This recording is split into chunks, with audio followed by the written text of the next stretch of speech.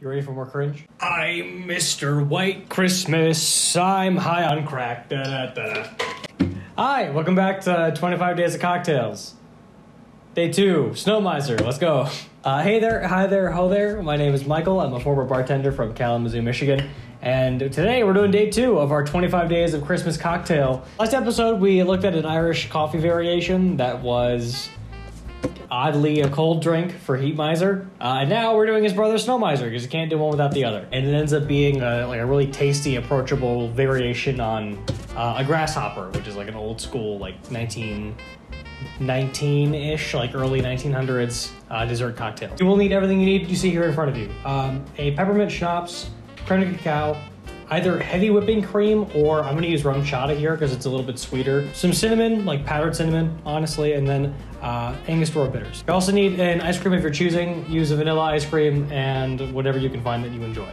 Honestly, just about anything works. So weird little thing I'm doing here, as opposed to using like a proper creme de menthe, which is what Grasshopper is based off of.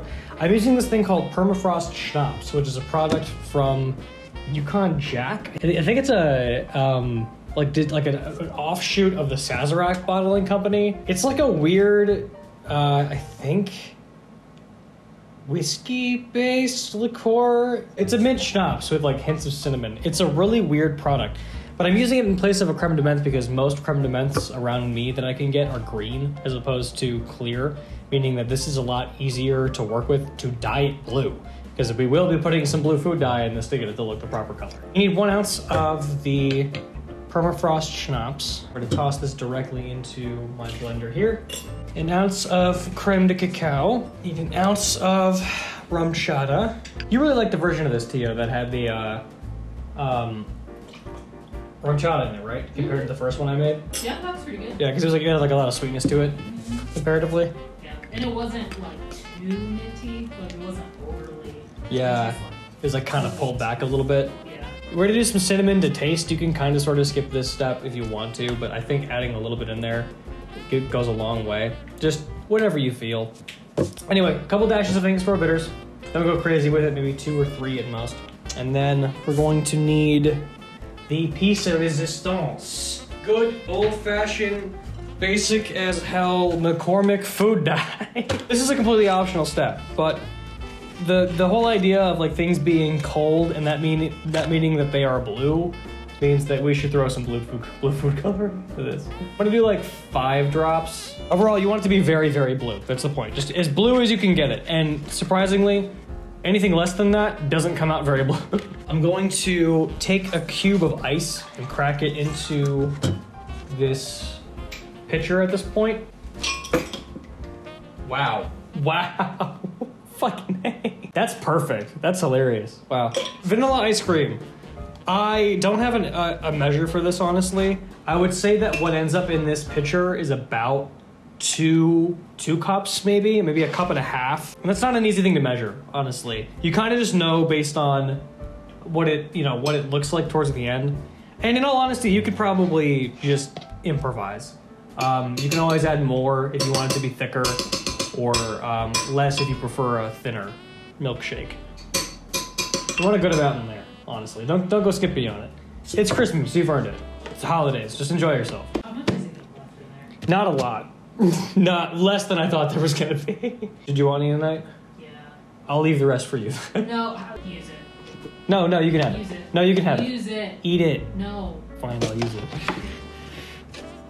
Making me produce my show well. No waste on this show. Can't believe it. Yeah, I would have been angry if I had that much ice cream. Really? Yes. All right, we're gonna go ahead and blend this until smooth, and away we go.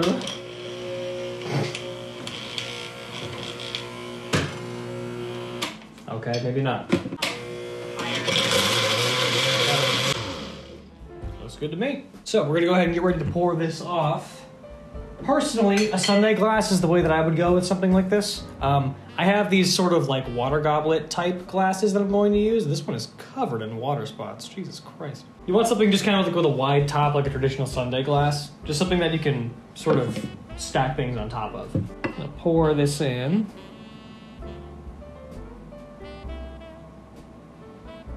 That was like nearly the perfect amount. That's actually like almost a perfect serving. That's pretty great. For our garnish, we're gonna take some whipped cream and just go ham on this thing. Then just to finish it off and give it a little splash. Oh, shit. A little splash of something. Some blue sprinkles here. Just gonna go over the top with that, like so. And voila. That is a snow miser. This is one of those drinks that definitely needs a straw. Let's give this a taste. Yeah, that's good. It's like smooth and creamy and like lightly minty. There's like a lot of vanilla in it compared to the regular Grasshopper where it like kind of shows up. Really, you get a lot of the impact of that cinnamon actually mixing with the mint, and it makes it more complicated than a regular Grasshopper would be. It's a lot more approachable, I think. And not to mention, it looks a little bit nicer because the sort of like bright neon green look of a Grasshopper is like somewhat aesthetically pleasing, but I think that this has got like a little bit of charm to it. It's quite nice. Want to give it a try? Let me bring it over to you. What do you think? It's good. Sick. I like it. Yeah. It's like it's a good milkshake, right? Mm-hmm. And it's not too hot either, despite a lot of it being alcohol. Like it's surprisingly approachable. Well, that is day 2 of 25 days of cocktails for Christmas. Doing 25 drinks, 25 days out of the month. Something different every single time. Hopefully you guys enjoyed this one. Anyway, thank you so much for watching. Hopefully you guys enjoyed this second look into a movie-inspired drink. We're moving on to something different next time, but thank you so much for watching. If you're interested in following the series, I got 23 more days of this to do. So click that like button and subscribe to catch the next one, and join me on my inevitable downfall into running out of ideas for Christmas-themed cocktails. Thanks for watching. Have a good one. That's really good. Want some more? Yes. Help yourself. You want the rest of that one? To make up for the fact that I used up all the ice cream? Maybe. Go for it. Actually, yeah, I'll finish this. Yeah, go for it. Oh, it stopped. Perfect timing.